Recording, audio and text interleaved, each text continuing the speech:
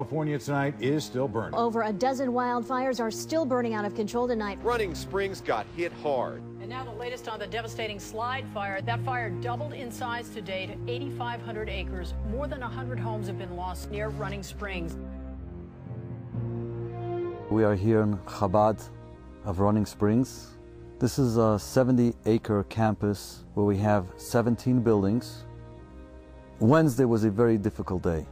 I was surrounded with flames just right near the kitchen, opposite our swimming pool.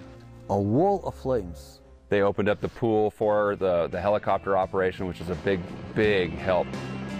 I took my hose to the fire hydrant and I just cranked it open and ran with that hose to the pool. By allowing the aircraft to come and dip out of the pool, they were able to drop several thousand gallons of water each minute. That amount of water that fast makes all the difference in the world.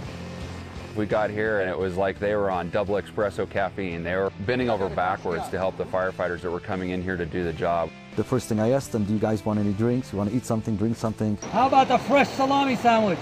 I'm not real familiar with the kosher cooking, but I'll tell you the salami sandwich I had, the kosher salami, the kosher pickles, awesome. They said a bunch of guys are sleeping on the floor, on the asphalt in the rigs. Rabbi Kinnus got very emotional and he said, I have 300 beds here and human beings who are trying to save people's lives are sleeping on asphalt?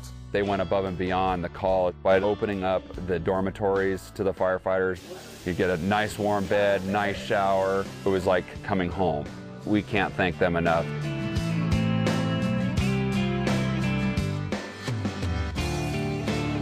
We're making fresh brewed coffee for the firefighters. We're supposed to leave pretty soon.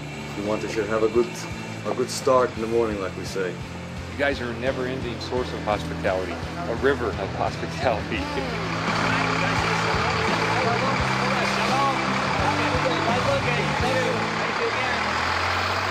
It was the coming together of two cultures. I have never been so accepted so readily and had such kindness showed to myself and the other people.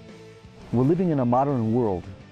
We don't realize the power what the individual person has. One strike of a match can destroy, God forbid, so many thousands of homes.